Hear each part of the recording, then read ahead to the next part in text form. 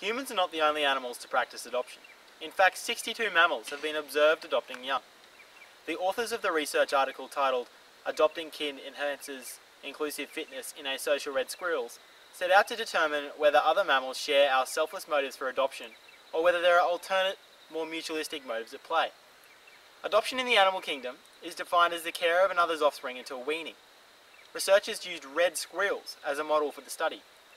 Being asocial, adult red squirrels rarely interact outside of mating and the occasional territorial dispute. This makes them ideal test species for the Hamilton's rule, which provides an explanation based on natural selection for adoption persistence in animal populations. It dictates for adoptions to occur, R, the genetic relatedness of the involved organism, multiplied by B, the benefit gained by the surrogate mother, must be greater than C, the cost. Hamilton proposed that as relatives share genetic material, the surrogate mother is benefited through adoption due to an increase in inclusive fitness by keeping the kin alive, ensuring that more of her genes are passed on to the next generation. However, adoption imparts cost on the surrogate mother, such as the decreased survival rate of her own young and an increase in her energy requirement. To test this theory, researchers monitored an entire red squirrel population located in Commun, Canada, for a period between 1989 to 2008. Female pregnancy was monitored through the locating of nests, and juveniles were removed after birth to determine number, sex, and weight of each newborn. After 25 days, juvenile squirrels were removed again, weighed, and given ear tags to distinguish individuals. Thereafter, all squirrels were monitored through live trappings and observation until death or migration from the research area.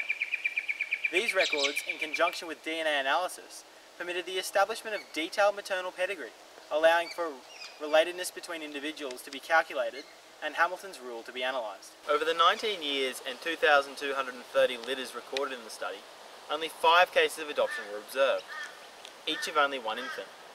In each case, the adopted juvenile was determined to be at least related by a factor of 0.125 by using the maternal pedigree.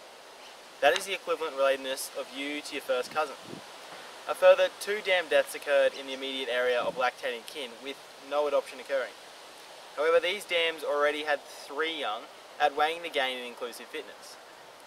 There were also 29 cases where the death of a dam occurred and no litter members were adopted.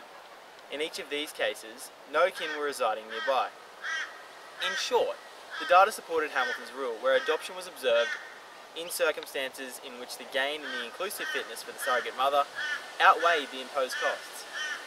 Although Hamilton's rule proved true in this case, further research needs to be done to determine whether it holds true for other species. Some research with similar findings have been completed since by Yagi and Hasegawa on Hamilton's rule in bee species with a high social organisation, and by Burke on the broader topic of Hamilton's rule and the causes of social evolution. The method which female red squirrels determine the relatedness is also a mystery, and authors of the paper have since shifted their focus to this area.